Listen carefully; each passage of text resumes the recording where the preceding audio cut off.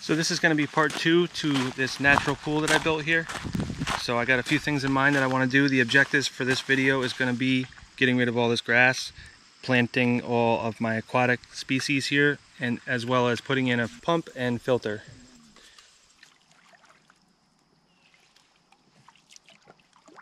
You think this is going to work?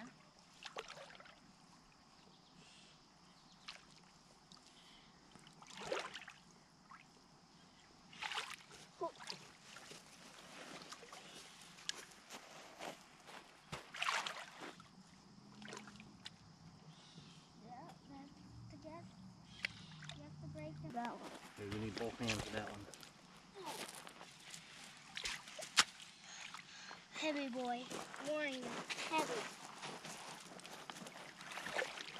Heavy boy, heavy. Oh man. Oh, I could do it. Pull that out. Roll out.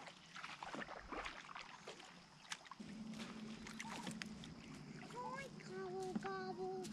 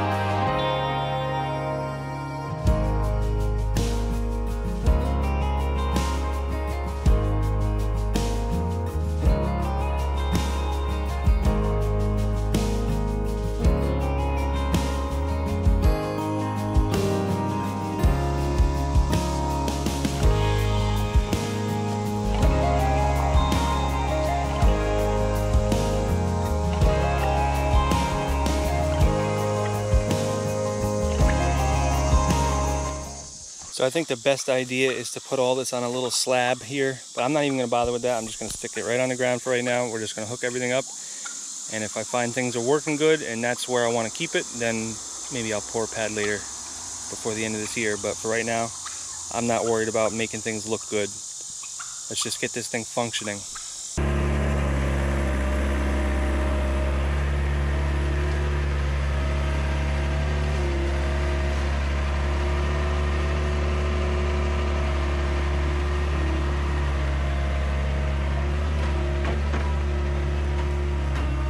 One more.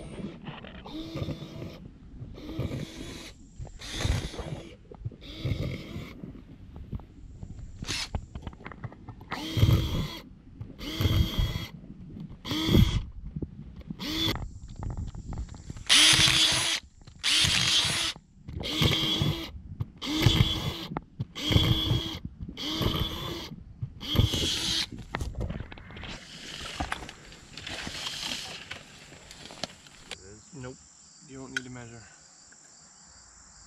Yes.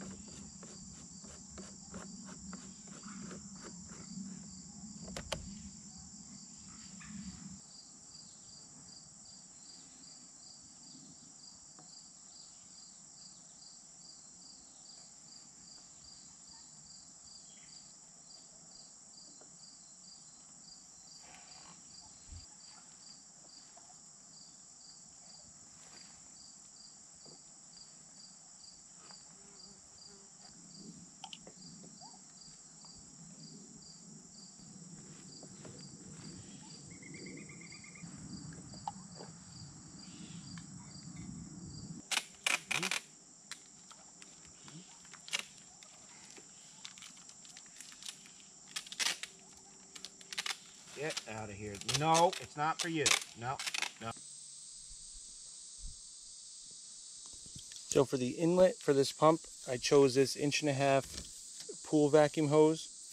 And it's pretty rigid. It doesn't cave in as easily as like the corrugated pipe that you normally see for like drainage and stuff. So the trick was to be able to adapt it to PVC. I had to get this coupler, and it's got, you can see it's got the like the threads in it. The original cuff that came with it was hot glued onto it. I don't know if you can see it on the inside there. So I'm going to do the same thing. I'm going to hot glue this on the inside, and then this other side fits right over the PVC pipe, and I can hot glue that and clamp it.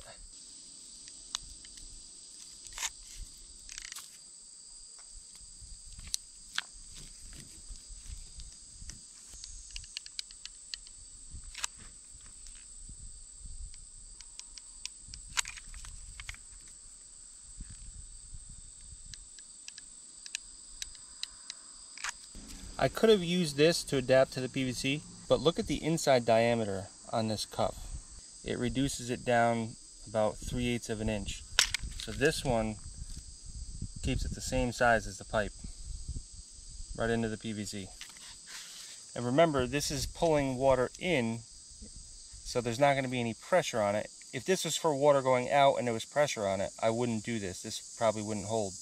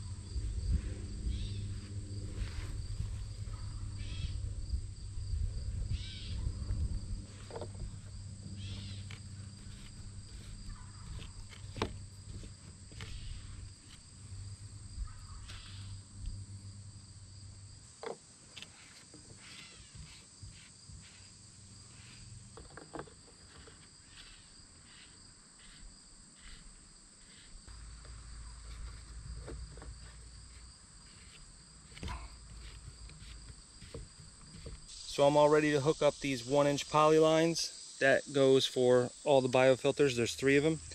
And then the last one, because I got 4 of them, is going to be for the waterfall. We won't hook that up right this second. Let's just get this thing filtered out first. Just so you guys know, I'm only using 100 PSI poly. It's the cheap stuff. It's like 50 cents a foot.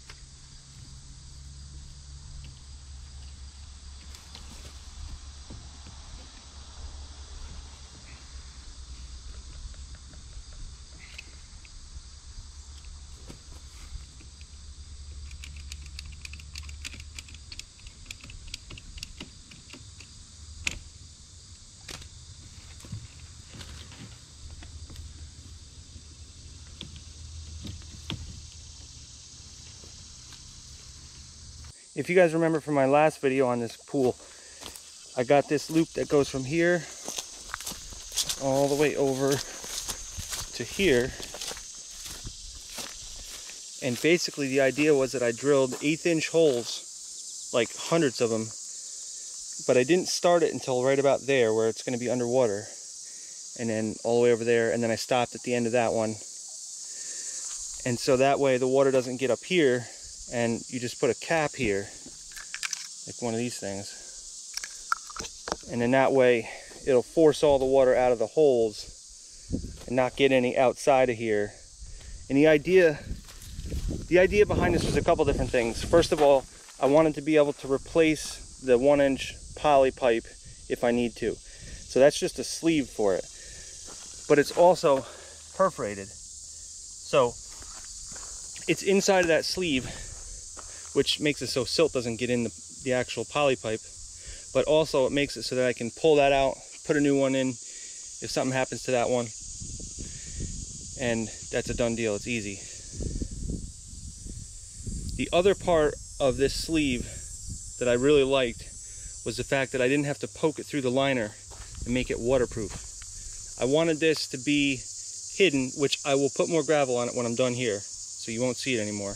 And I'll figure something else out for where it goes outside here and where it goes outside there, maybe some fake stones or something. But the idea is that I didn't want to poke through the liner like you normally would with a regular pool. I didn't want to have to worry about waterproofing that, even though it probably is not too bad, but I didn't want to like poke through under the gravel, and then if it leaks, I don't even know it's leaking, and then I got to tear all the gravel up to repair it. I didn't want to go through any of that, so this is much more simple.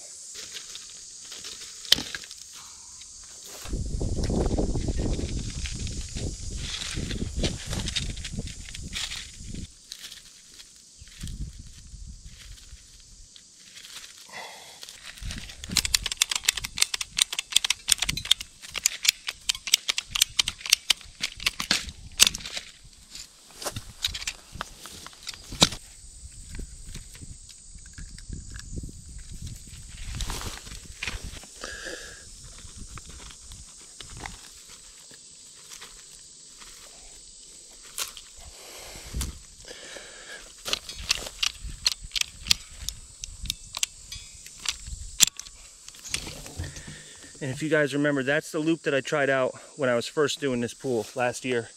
So what that is, the pipe that goes in is this one, and that's just solid.